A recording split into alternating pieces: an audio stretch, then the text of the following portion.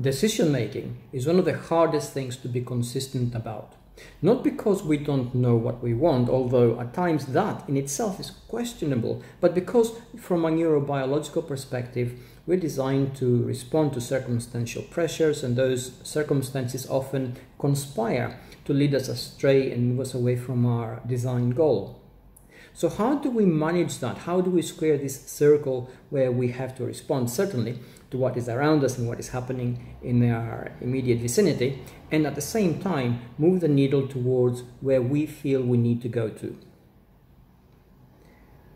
The clearest answer here is a differentiation between strategy and tactics. And essentially, if we think about tactics, and the question comes up frequently, as the actions and the processes to which we engage on a day-to-day basis in order to be operational,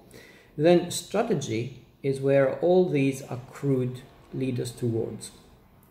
So we need to have the ability to take a step back and ask ourselves whether our tactics, our day-to-day decisions, our day-to-day actions, our day-to-day choices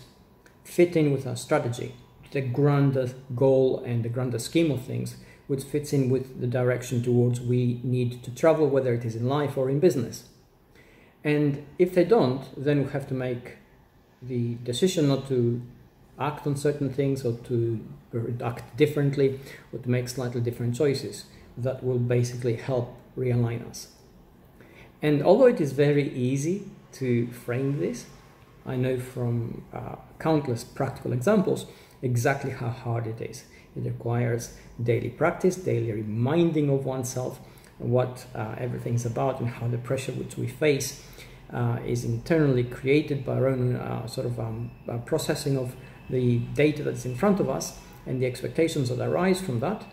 and then how to sort of make everything fit in towards a grander scheme that will lead us to the goals which we actually have in our lives and in our business.